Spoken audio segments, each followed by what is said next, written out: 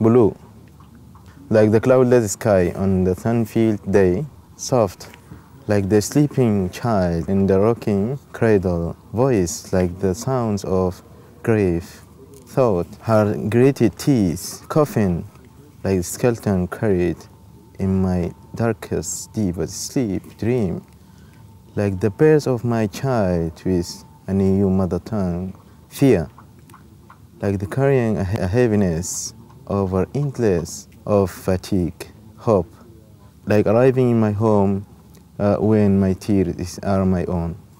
This is the refugee in the jungle.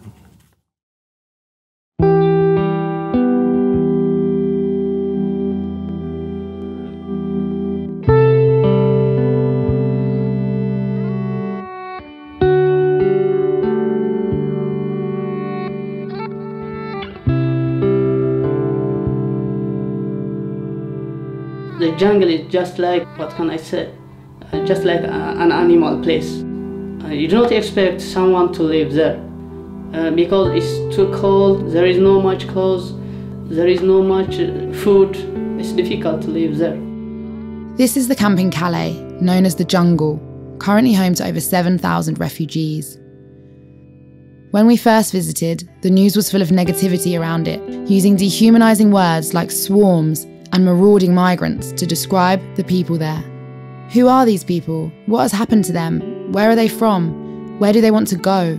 We decided to make the short journey across the channel to meet the humans behind the headlines.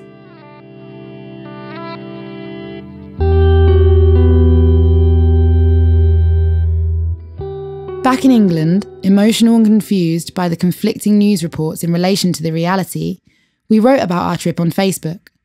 The response was phenomenal.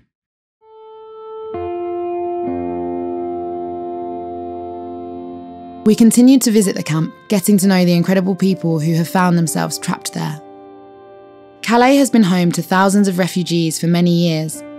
Stuck at the border of the UK with no legal way of entering and seeking asylum, they continually make life-threatening attempts to cross the channel.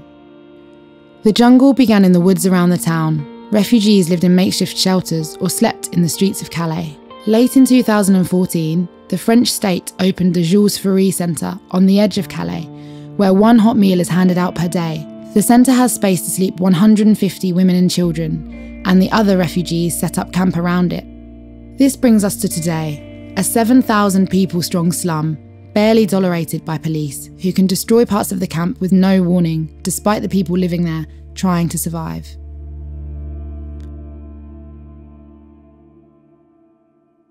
The jungle is constantly growing and expanding. Its residents made up of entrepreneurs, lawyers, doctors, architects, engineers, and more. This is Maya. Let's go. She has been working tirelessly in the jungle for over a year. Well, my name is Maya, but many of the refugees call me the queen of the jungle. At least they used to. Now the jungle has gotten really big and not everybody knows me as the queen of the jungle anymore. But I like that name. Worm, worm! It's good, huh? Ooh. Look, they started putting areas for trash. These are the water points. Happy place to wash. Look, bakery. This is the Afghan area. The Afghans are the business people. Pakistanis too, but Afghans are mostly the business people. They are the ones who have all the grocery stores and all the restaurants. This is my best friend's cafe, Kabul Cafe. Everybody's got a generator now. Everybody's got light inside their stores. And all of this was done by the refugees. And then there's artists who come and do painting. Look at the fancy water points we have now, thanks to Acted. No, this is not the city that does that. It's just non-profit organizations. One of the mosques, I think 7 mosques, 2 churches. And welcome to the mud. This is gonna be muddy all winter long. It gets really bad, you know?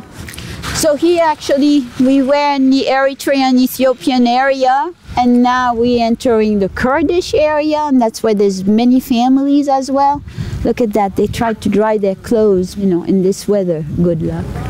In a sense, you almost have the best and the worst. because it is a horrible place, but at the same time, there is a human spirit that's absolutely incredible. I feel like I've never been in a place where I've received so much love. I gave a lot of it, and now I'm receiving so much. So the church is an Orthodox church, Ethiopian. The first church that they built here was a very small church, and it was adorable.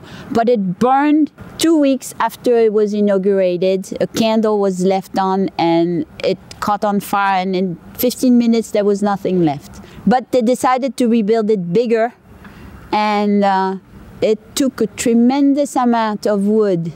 They're constantly improving it. I haven't been here in a while, and they put this new painting. It's beautiful. Now you have a Winnie the Pooh rug to come in, which is, you know, that's jungle. First you walk on Winnie the Pooh, and then you go into the church. If you see the frame, you know, I mean, they did that with all sorts of different pieces of wood. They know what they're doing. And they did that with, you know what, a saw and a bunch of nails. On Sunday, when all the women are dressed in white and lead the singing, it's absolutely amazing. Out there we have Sudanese, way out there we have Syrians. They congregate by nationalities. It's normal, you know, we all do that. Those cultures are incredibly different. They don't live the same way. The Afghans and the Pakistanis, they get along quite well. They're the business people. They're the ones that have the stores. They're the ones that have the restaurants. The Sudanese are completely different. They like to organize themselves in small communities of 15, 20 people, and they cook together, they support each other, they look out for each other, but they're not business people. There is not a single Sudanese that has a store. The Syrians, they don't want to have stores. All they think about is going to England. They don't want to settle like that. Our friends in the camp shared many traumatic stories. However, concerns were high about the sensitive topics of which they spoke, so many wished not to have their identities disclosed. From ethnic cleansing and genocide in Sudan, to ISIS control and torture in Syria, from war and conflict in Afghanistan to corrupt government control in Eritrea, what people told us was hard to comprehend. We left Afghanistan because of war, you know, and since 42 years we've been fighting in Afghanistan. I can't live in this country because war, because bad political government. It's not safe for me. When I was a kid, in my country you cannot pray, you cannot believe your Pentecost, not allowed, no church. When I was 17, I go for soldier boy. Some Malaysian Janjaweed come by land cruisers and enter at night to my village and tell us this land is not for you. The African tribe have no any land here. This is just for Arabian tribe. After that, tell us to morning. Until to morning, if you don't left, you will see what we shall do. We left the village, and 3 children died, and their mother died. My mother have been tortured in my country, and the children that they died while the airplane of the government bombed the village in the night, and I see the children died. We are not safe. That's why we left the country. If we safe, we never gonna left the country. You know, yeah, I had to leave. That's why, you know.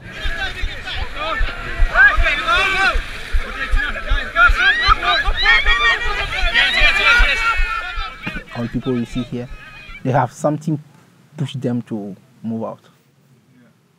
All of us, we travel by roadway. No one can tell you that he landed by plane. Somebody landed by plane can be here.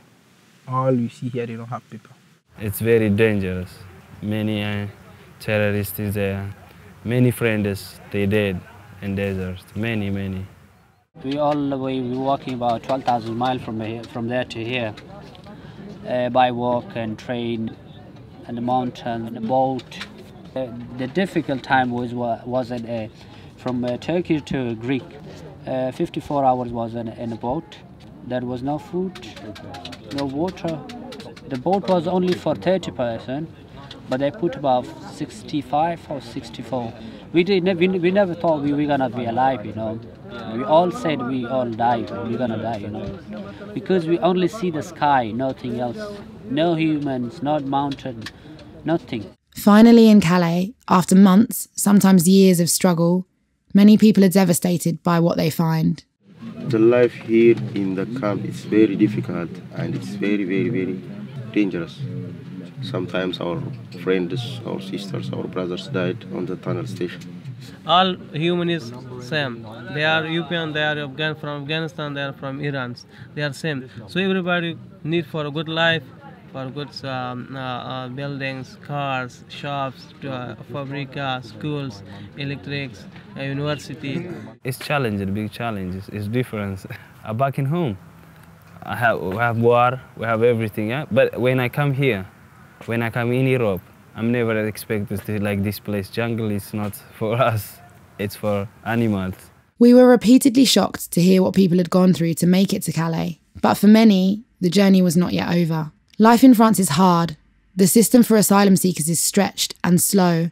People spend up to 2 years waiting to be processed. In the meantime, unable to work. The only option is life in the jungle. For this reason, many dream of life in the UK. Why do you want to go to England? We have a lot of reasons. For example, like language is our reason. One of thing, language for me.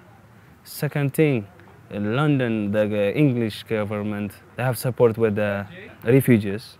I want to continue my university education. It is better than to stay here, to be in England than to stay here. The French government is doing too much violence for us, so I can't stay here anymore. I want to say for the peoples of England, we are a peaceful peoples. We are a good peoples.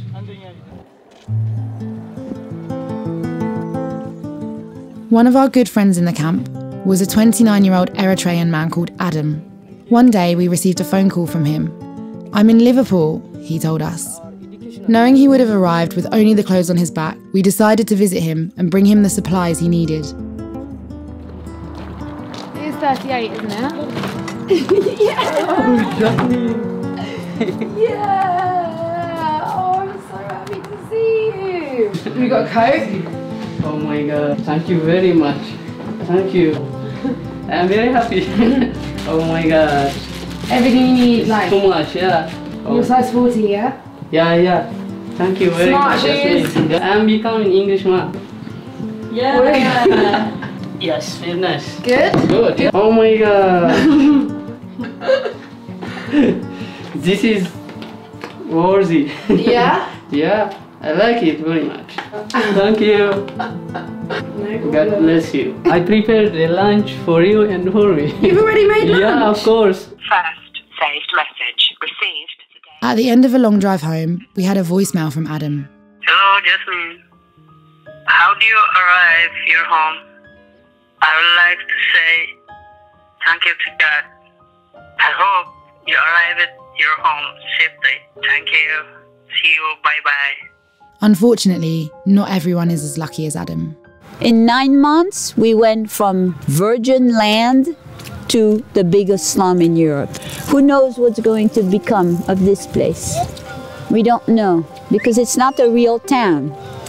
The government said the people will be tolerated here, which means when they stop tolerating the people, who knows what they're going to do? None of the 6,000 people who live here have heat in their little shelter, and they still sing.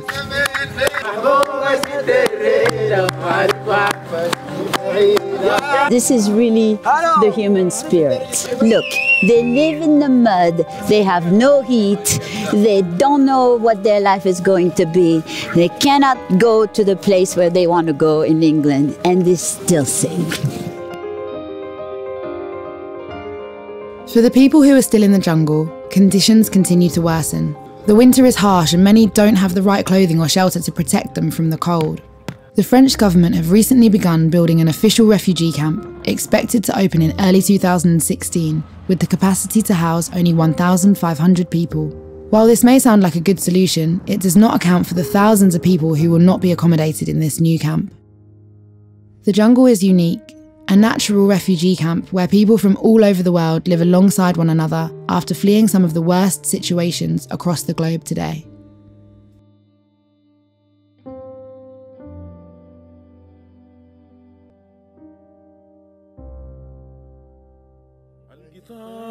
دور حديده مني الشعل زول البريد شوقي ولع فينا ما كتب عنوان بريد قولي لي كيف نعيد شوقي ولع فينا